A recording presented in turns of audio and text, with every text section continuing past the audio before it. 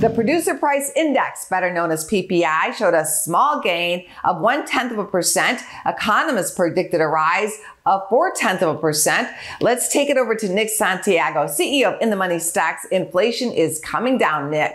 That's what they tell us, Ange. Inflation is coming down. CPI report, the PPI report, both signaling lower inflation. But, you know, everybody thinks like inflation is done. Nothing goes up in a straight line. You know, when we spiked to 40-year highs on inflation, that was a time to say, hey, we're a little bit overdone here. Now the Fed raised rates aggressively. Inflation has definitely come down.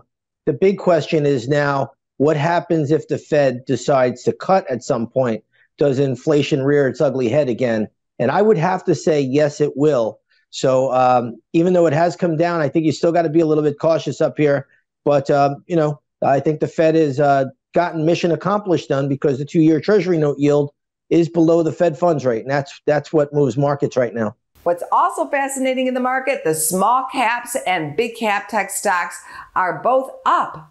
Yeah, the small caps have had a terrific run, especially as of late. You can see the Russell 2000 making a big advance here. So that's a positive indication for the markets. If you could get a broadening out and you start to get small caps to participate.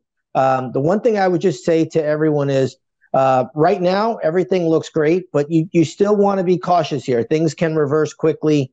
We have a lot of geopolitical events going on out there, and you know, just take it slow. And right now, we've had a great rally. The rally is long in the tooth as well. Natural correction, in my opinion, would be healthy, but we don't seem to be getting that at all. And you know, so if you're looking at equities right now, you know, just take it with a cautious approach. What's your trade of the day, Nick?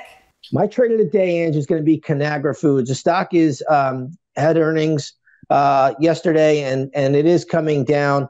But when this gets to around $30, I'll be scooping it up. I'm not in it yet, but I'm giving everybody the price level before I even enter.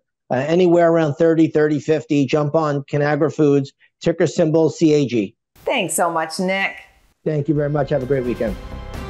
Go to businessfirstam.com for where to see our show on TV.